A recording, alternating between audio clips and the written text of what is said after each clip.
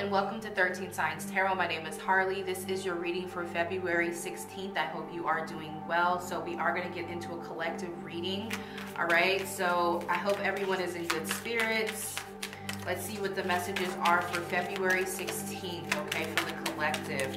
So far, the High Priestess already jumped out. We already have the High Priestess here on the board, so this is an interesting energy to start off with. Let's see what this High Priestess is trying to tell us, okay?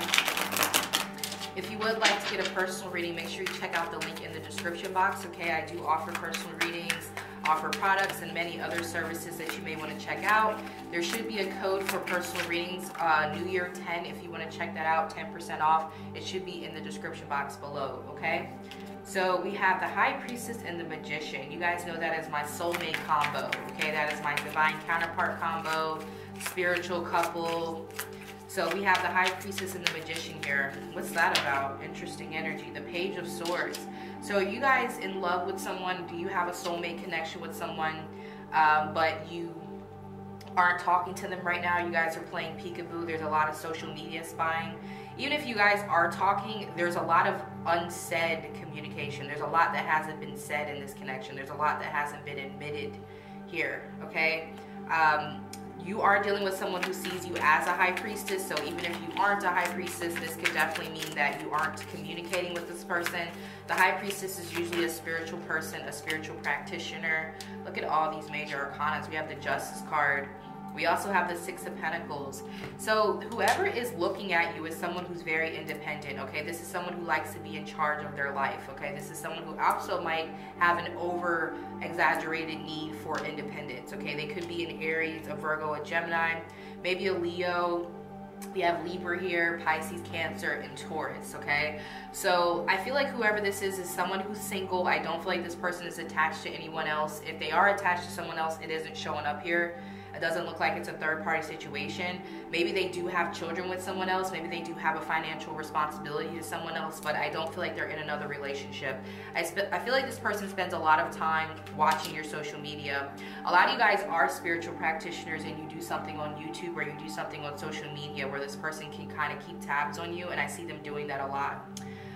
If you are a spiritual person, this person, like what I mean by spiritual, I mean like if you do tarot, if you do Reiki, if you do something creative, I feel like this person is very similar to you. They might not tell you this, but this person's just as much into astrology and spiritual practices as you are. They're very spiritual. They pray a lot. They may even pray for you. I feel like this person probably prayed for you and you came into their life, and they probably see you as like this very mystical person, okay, with the High Priestess here. But they also feel like you have your back turned to them. So if you guys see in these cards with the High Priestess and the Magician here, you guys are, your back is turned to this person. So they're kind of seeing you as not paying attention to them. You've maybe stopped having sex with this person too because you feel like maybe you needed to raise your vibration. And maybe this person wasn't willing to commit in the way that you would like them to with the Magician. This definitely feels like somebody who's been trying to hold on to their independence. But with the Justice card here and the outcome, I feel like this person is very focused on balancing the connection, making things right. They want to figure out how you two can work together with both of your needs being met, okay? So with the Magician here, they do want to keep a bit of their independence. They do want to have creative control over their life. They do want to be able to kind of come and go as they please. And I'm not trying to say they're trying to be a player. I don't get that. I feel like this person actually sees themselves as kind of important, but also there's an eccentric, like this person is eccentric. There's something about them where they like to have their freedom, especially creatively. They feel like maybe being in a relationship might just distract them, you know, it might make them kind of codependent. So it feels like this person has worked a lot on their confidence. They worked a lot to be secure on their own. So they want to be able to keep that same energy. They want to be able to keep that same personal power, but also figure out how things can work between the two of you with Justice card, okay? I feel like for a lot of you, this person would like to get married. I don't know if they want a full wedding right now. With the Justice card here, it feels like this person wants to make the relationship legitimized. They want it to be serious, but maybe they don't want a full wedding right now, which is very, you know, the Magician can be like that, especially if they're very eccentric. They would want a spiritual union between you and them. You know, they know you're their soulmate. This person feels like you're their soulmate. Even if you don't think they are, they really believe that with the Magician here. So they're like, you know, we can be together. We can have an oath before God. We can, you know, create a covenant between each other. But, you know, they might not be so much interested in the wedding right now. They're more interested in just having a commitment with you that works for the both of you. Okay? So let's see what this High Priestess is about here. The signs here, like I said, Pisces, Cancer, Aries, Virgo, Gemini, Leo, Libra. What's this High Priestess about, Spirit? The Two of Pentacles. Yeah, they feel like you are weighing your options. And I'm getting specifically with this Libra, this Maya energy. You're literally weighing your options. You might even have another person. This person might feel like you moved on or you are entertaining another option. That might be why your back is turned towards them. Yep. The Knight of Wands. So as soon as I say that this person isn't out here being a player, maybe they have been. I don't know, with the Magician and the Knight of Wands, they might feel like they're single. Like this person is single, so it's like they do mingle, but they love you. With the King of Cups and the Page of Swords, they have so much love for you where they actually sit and watch you. They're in love with you, but you two aren't in a relationship. So this could be someone that you guys moved on from. This could be someone that you're on a break from with the Four of Swords. So like this person has the liberty to do them and you have the liberty to do you, but this person never got over you. With the King of Cups, they'll never get over you. This is somebody who has really deep emotions for you. Could be a Capricorn. Look at that. First time I've seen the Queen of Wands in this deck.